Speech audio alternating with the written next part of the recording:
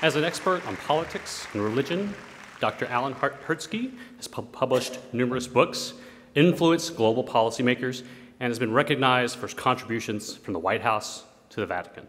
But his greatest influence is at the University of Oklahoma, where he serves as a David Ross Boyd Professor of Political Science, helping to shape the lives of future U.S. citizens.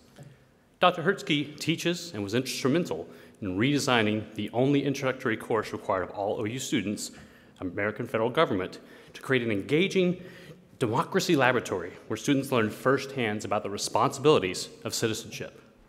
He also teaches OU's honors courses and engages students in collaborative research projects.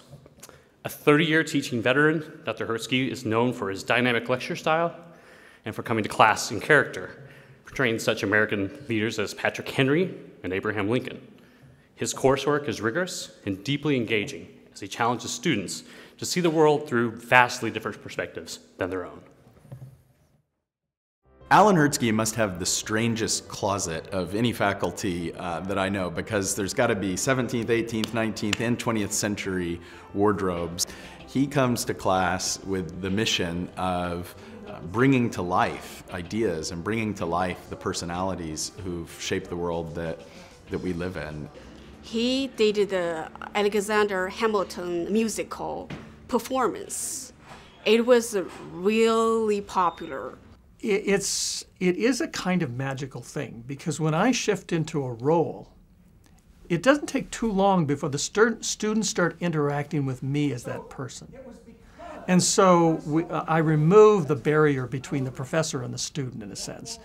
He is someone who comes into every single class like it's the first time he's ever taught it, and the students know it and they appreciate it. He's been willing semester after semester to teach this introductory course. So we have one of the great stars of our faculty teaching freshmen, mostly freshmen, who in what is often one of their first classroom experiences at OU, getting exposed to one of the great teachers and one of the great intellectuals that we have on our faculty. So I actually believe that students in the 21st century, when they go out into the world, are going to actually have to have a knowledge of diverse cultures, diverse religions, and diverse peoples. And I hope they gain that through my teaching. Well, I think these ideas are the kind of ideas that make us good humans, just by the very act of choosing to stop and consider them. There's a tendency among scholars, and especially among political scientists, to be so deeply into the science of the thing and the demands of the profession that we forget it's also a community. He reminds us of that. He brings us back to that place. It's really incredibly useful.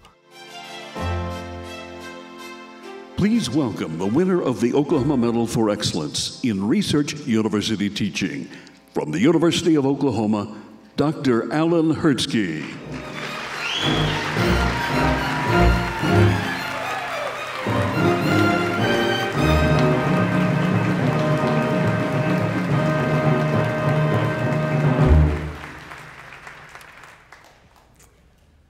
Surrounded by family, friends, colleagues, and mentors, I feel profoundly blessed and grateful, but also aware that this award is not about me, but represents the rich legacy of parents who instilled a love of learning, librarians who brought the bookmobile to our country school, teachers who saw potential in the kid with the greasy flat top, professors who open vistas, students who become teachers to the professor, my president, David Boren, and yes, my beloved spouse and partner, Barbara. I didn't plan to be a teacher, yet at every stage of my life, there were these pivotal teachers. What did they ignite in me? What do I, in my better moments, bring to this craft? I think it is passion. Passion for truth, for discovery, for the power of learning to take us beyond the mundane to sublime heights, hidden capacities, ultimate questions, to our better, deeper, more caring selves. I've heard from former students, now professors, who say, I inspire their teaching. Yet I know how much I've been shaped and channeling the master teachers I've known. Take my role-playing technique. I borrowed that idea from my doctoral mentor. But then he too was inspired by his teachers, who were shaped by their teachers. And that's the point, isn't it? Like a single pebble in water, you can never know how far the ripples of a teacher reach.